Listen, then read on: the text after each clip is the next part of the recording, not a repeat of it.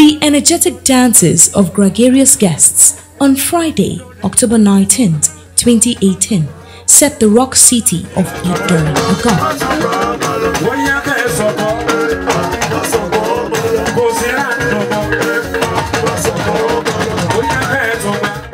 The harmonious versifications in the renditions and the exciting moments were all at the reception, which followed the glorious exit of a sweet and incomparable mother, Chief Mrs. Modupe Cecelia Olatunji. It all began a day before with the frenetic cadences of the gospel lyrics at the wake-up service.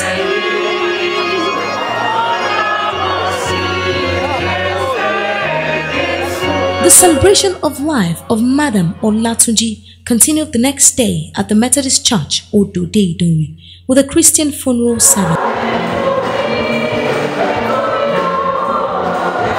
The celebrations continued with a reception at the Olatunji Grammar School field, where guests converged for a very nice time.